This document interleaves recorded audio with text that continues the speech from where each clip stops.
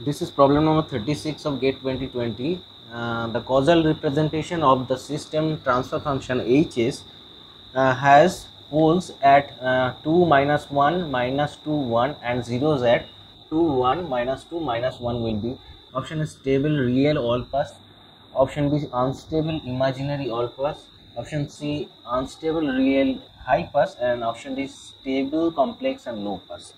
So what are the poles? Now if I draw the S plane, and in this real axis we have sigma, and in imaginary axis we have j omega. So we have poles at, this is say this is 2, this is 2, this is minus 2, this is 1, and this is minus 1, right? Now 2 minus 1, so here there is a pole, and minus 2 plus 1, so here there is another pole, and we have zeros for 2 1, here there is a 0, and we have minus 2 minus 1, so 0 here. So this is the poles and the zeros of the transfer function given, right? This is minus 2. Okay, now for the stability point of view, we know that so just take it here 1, this is minus 1 here.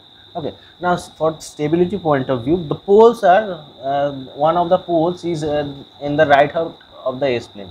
So this is the S plane. Poles, one of the poles is in the right half of the S plane. So this system must be unstable, right? Now for real and complex, we can see that we have the component of y axis, means j omega axis, for the poles and the zeros. So it must be imaginary, right? Imaginary,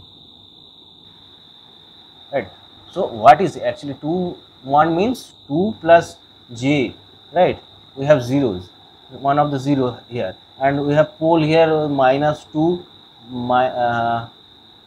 plus 2 minus we have minus 2 plus j, right? Here we have a 0, we have a pole, and here we have another 0 at minus 2 minus j, and we have a pole for minus plus 2 minus j. So this is actually imaginary, because no poles are, and means all the poles, if all the poles are in the real axis, then it can be called as real, but it has imaginary component with it, so it must be imaginary.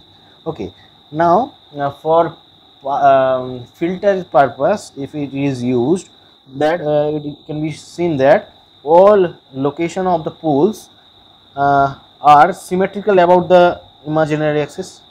So the magnitude of the transfer function, this Hs, will be count over all frequency, right?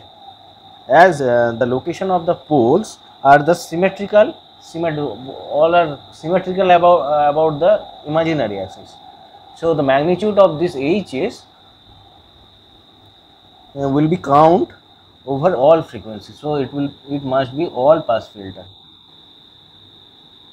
So the correct option will be option B.